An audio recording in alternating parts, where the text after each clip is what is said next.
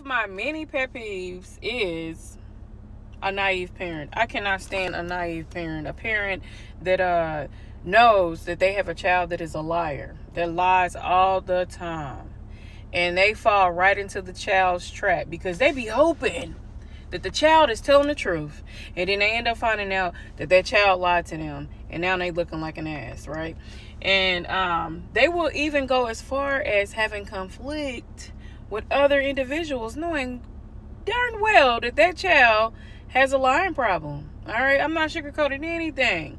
You come to me and tell me my child did something, I don't trust the kid. Because kids would do mischievous things behind your back. And you'll be out here acting a fool with them behind lies that they done told.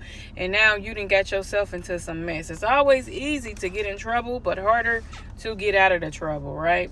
So parents, learn how to get some type of sense of discernment to detect when your child is not being honest. All right. And I'm talking about it because I done went through some crazy things.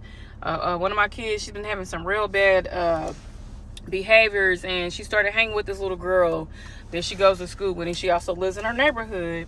And the little girl she's been hanging with told I don't even know this child. I've seen this child twice, met her mother once.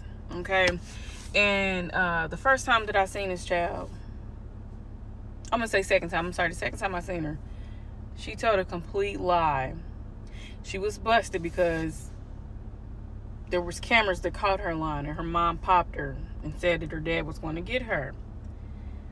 She told 2 more lies after that, and to where it has caused conflict between my family and their family. But it's all behind the mama, because she's naive, and she's allowing this child to have this it's a behavior, okay, when you're going around just lying and lying and lying, and now you're causing confusions with families. One thing, like I said, for sure, my child can't come to me and lie. I know my child. That woman know her child, okay? Don't let your kids get you in something you can't get your behind out of. And that's all I'm going to say. Have a great day, y'all.